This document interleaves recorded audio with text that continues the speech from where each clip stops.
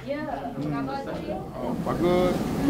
Malaysia recently sent a note to UN regarding the South China Sea dispute. So does it mean that Malaysia have chosen the stand with the flag?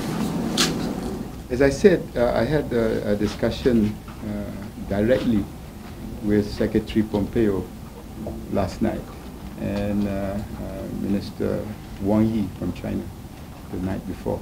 And they were fully aware with our diplomatic note to the United Nations. And our position has always been very, very clear and consistent. What is important in the case of the South China Sea, as I said in Parliament 2 days ago, we have to engage the superpowers as a bloc. We must not allow countries in ASEAN to be divided because our lone voice will not be sufficient to face these superpowers. And I indicated this to the Secretary Pompeo and to Minister Wang Yi without any qualms about Malaysia's position.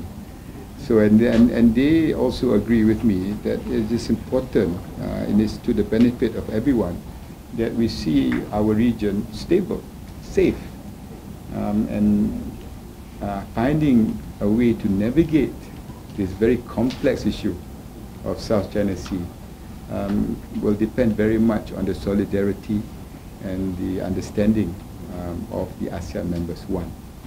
Secondly, you have to also understand that there are duplicating claims amongst the ASEAN countries themselves.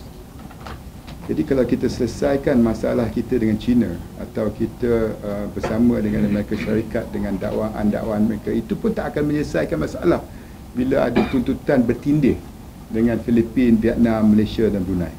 Itu pun mesti diselesaikan di peringkat ASEAN terdahulu.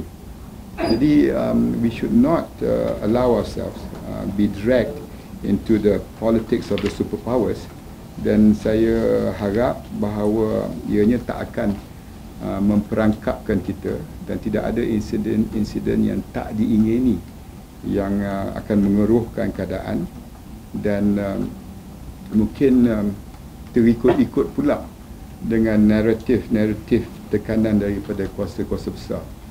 We will have to face them based on our terms, and if we face them together in ASEAN, I think we have a better chance of solving the issue of South China Sea.